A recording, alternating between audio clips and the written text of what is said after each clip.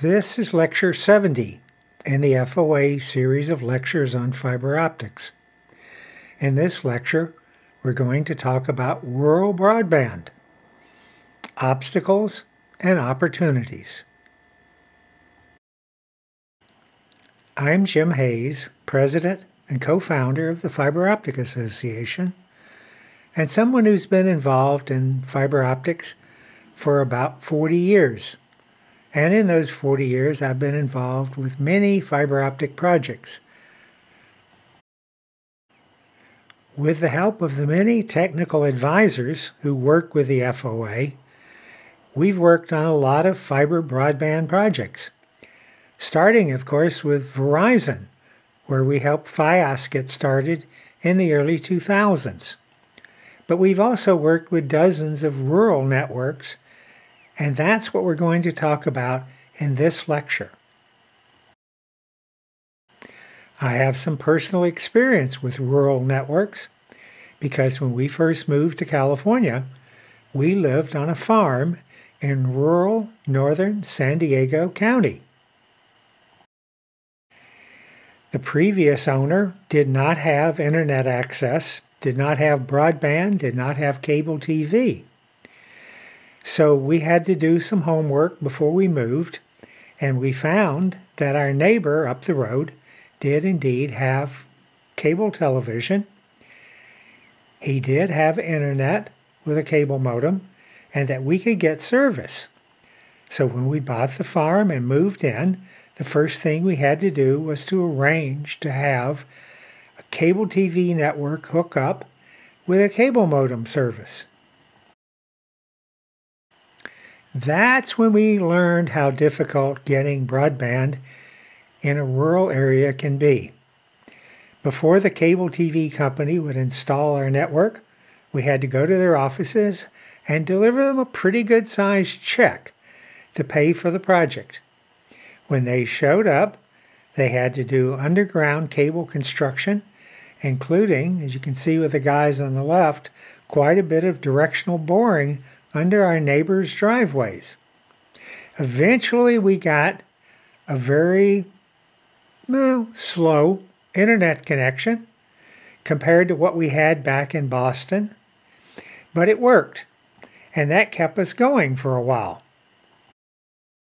When we decided to get a backup system going, we had to go satellite. It was just as a new company, Viasat, started offering internet satellite service in competition with Hughes, so we became a Viasat customer. Eventually, AT&T, our landline service provider, began offering DSL, so for a while we had all three services. Eventually, we also had internet connection over smartphones. So we had 4 services going. Just before we sold the farm and moved into the city, we were negotiating with actually a 5th service, which was a line-of-sight Wi-Fi available in the neighborhood. The reason we had all these services was simple. 1, we needed backup, and 2, we liked to test them to see how good they were. So we learned a lot about rural broadband during our period of owning a farm. When we say rural, what we mean is not urban, not in a city. It's areas that have low geographic density, where long distances separate a small number of people. You have small towns, farms. You often have mountains and plains. In the United States, small towns usually have electricity, phone service, and occasionally even cable TV systems. But generally, television is handled by satellite service. Often the service providers are not the large guys that handle urban areas, but are small systems or co-ops. And often those don't have the capital or the commitment to convert to fiber to the home or expand to more rural areas. To understand the difference between rural and urban, all you have to do is look at satellite pictures. On the left is a neighborhood in Los Angeles, not far from where the FOA headquarters are. On the right is Anza, a town in the mountains north of the Mojave Desert, where we helped set up a fiber-to-the-home system. You can see just from the pictures the difference in population density, and that makes a major difference in building networks. The cost is so much higher when the population density is so much lower. The problem with rural broadband is simple. It's economics. I remember when I took economics in college, economics was defined as the study of the allocation of scarce resources. Rural areas are too small to get the attention of major service providers. The geographic expanse means it's expensive to connect subscribers, and it leads to a poor return on investment, which is always a problem if you're a public company looking to Wall Street to keep them happy. In an earnings report in 2021, AT&T CEO John Stankey said he basically doesn't think there's any way to extend fiber to many rural areas at all. There's nothing new about this problem. Nothing at all. Exactly the same situation existed in America 100 years ago with rural electrification. We've been studying rural electrification as a model for rural broadband, and the similarities are startling. Here's a quote from an article titled "Rural Electrification" by an economist at the U.S. Department of Agriculture in 1940. After a careful study of the rural electrification problem, the Mississippi Valley Committee reported in October 1934 that several reasons might be advanced to explain why only 10% of the nation's farms purchase electricity.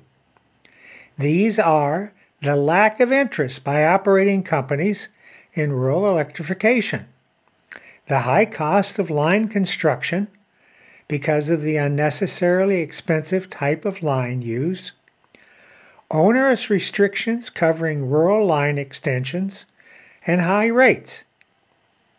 If you take that quote and replace electrification with broadband, it makes perfect sense today.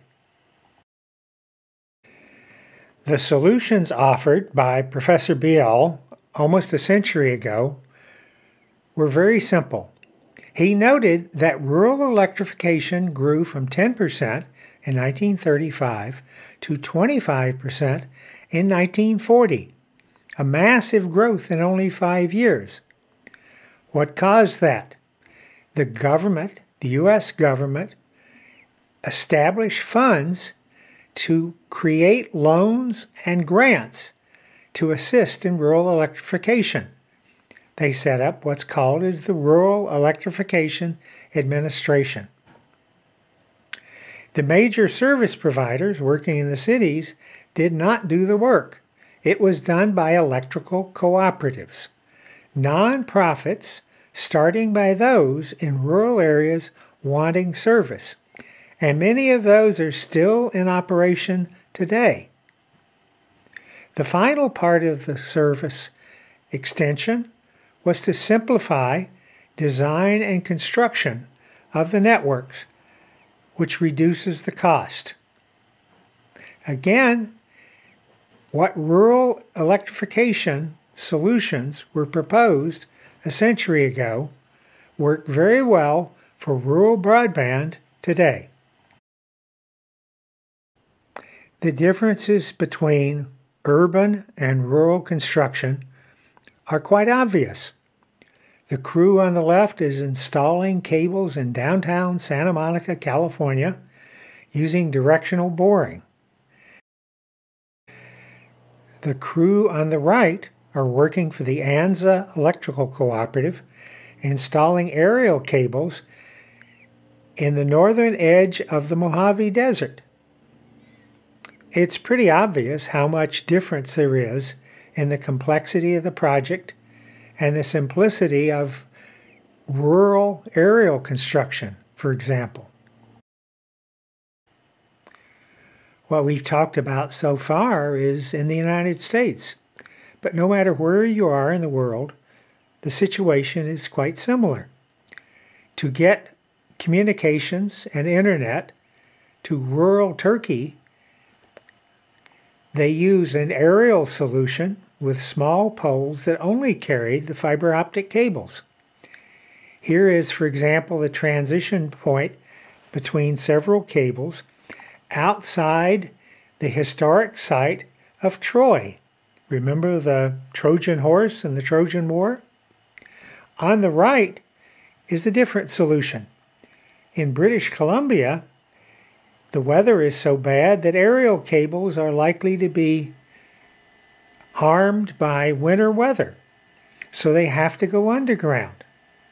But this contractor discovered that by using micro-trenching as opposed to regular trenching, he could cut the cost of the cable installation tremendously, and in part because he could do so much more distance per day.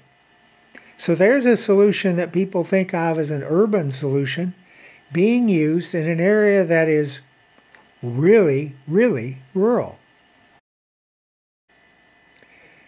Fiber is always the best solution for connecting customers for broadband, but there are alternatives, and sometimes economics will dictate that. Aerial cables are always the least expensive, and they're more acceptable in rural areas than urban areas now. There's also the possibility of installing fiber optic cables on electrical transmission lines. We'll talk about that in a minute. The other option for rural networks is always line-of-sight Wi-Fi, where cable is too expensive. But you still need a fiber backbone, and very often the bandwidth is going to be limited. One of the options in rural networks is, of course, to find partners, and particularly local co-ops, both electrical co-ops and telephone co-ops. We started looking at electrification after we did a project with the Electric Power Research Institute on using fiber, and learned how easy it is to install optical fiber along the lines currently used for electrical cables. So if you have a local electrical co-op, they're the first people to start talking to. Electrical utilities need fiber optics for communications and for grid management. So very often they are ideal partners for rural broadband.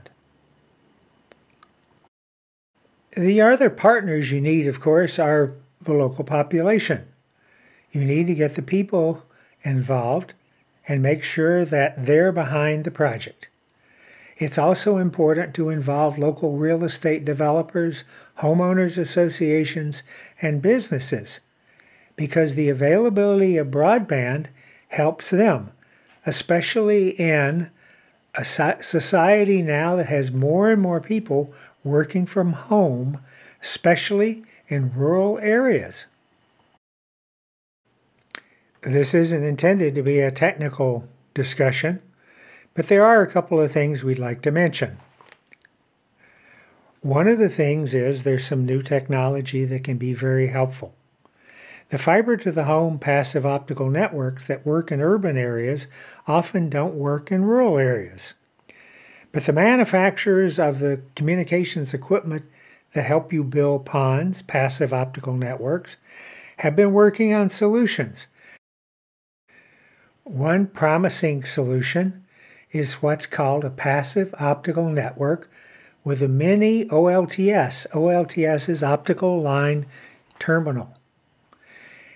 The mini-ULTs allow local head ends to be built much more economically than using the same kind of large equipment designed for urban areas with tens of thousands of subscribers. These systems are actually viable sometimes with as few as 100 subscribers, and they can be easily strung along the cables hung from poles, just like the old cable TV amplifiers you're used to in suburban areas. This can be a particularly attractive solution for electrical utilities because it can run several different networks simultaneously, so they can have their grid management on a network separate from the broadband provided to local customers. Most suppliers of electronics for passive optical networks now have a solution like this.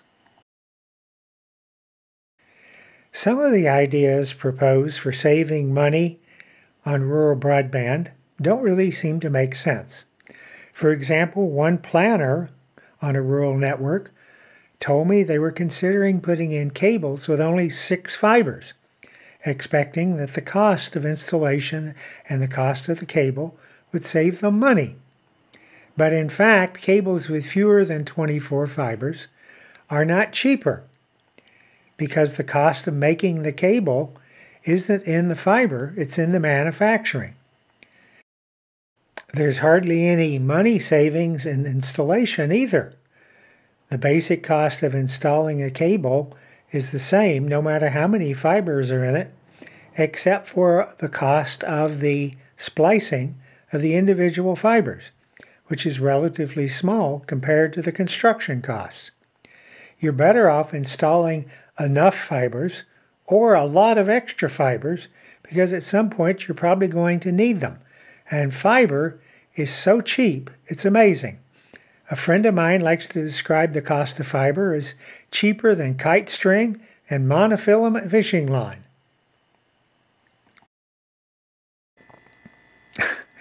One of the problems, of course, is that whatever solution you choose for rural broadband, it's going to take time.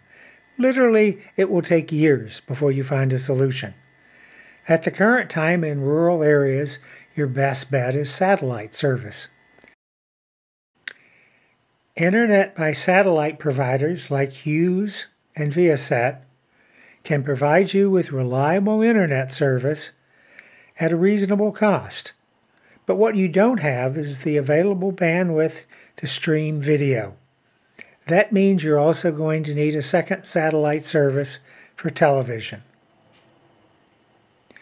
You might be able to get rural Wi-Fi while you're waiting for your fiber, but that requires at least a fiber backbone in the region and line of sight availability. Many rural areas already have Wi-Fi providers, so check your area and see if one is available.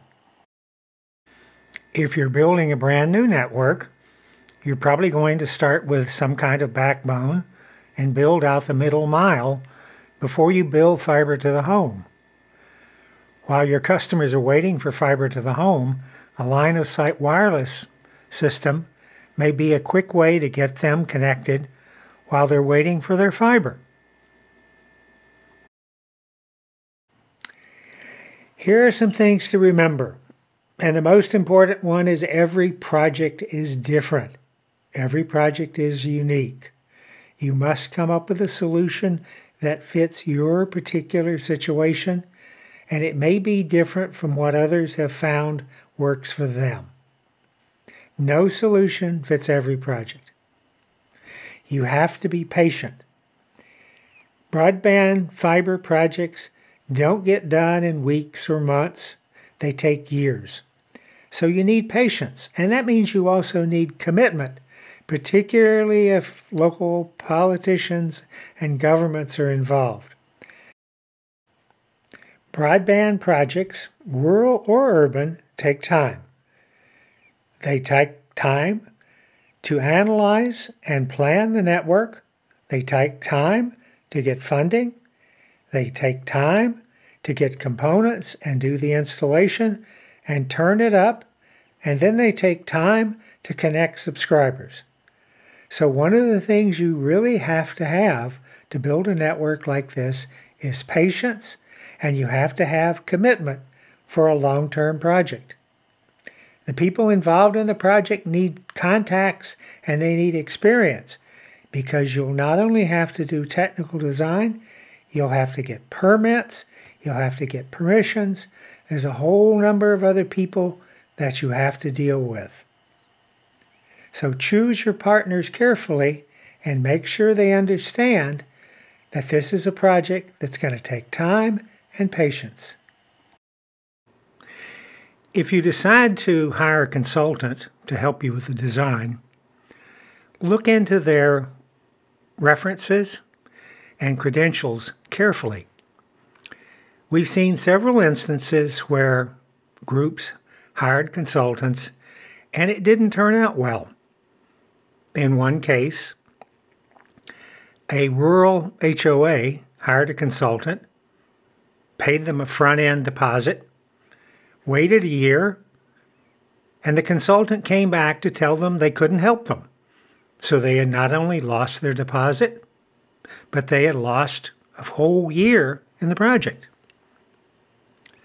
And two other instances we're aware of, consultants who were probably more oriented toward urban environments did designs for rural networks and small towns, and the cost came out to about $10,000 per connection, about 3 to 5 times what it should have been. In both cases, we were able to look at the reports, and they were for designs that were inappropriate for the rural type environment. So as we said very early on, and just like with rural electrification, that if you're going to do a rural project, you need to think rural.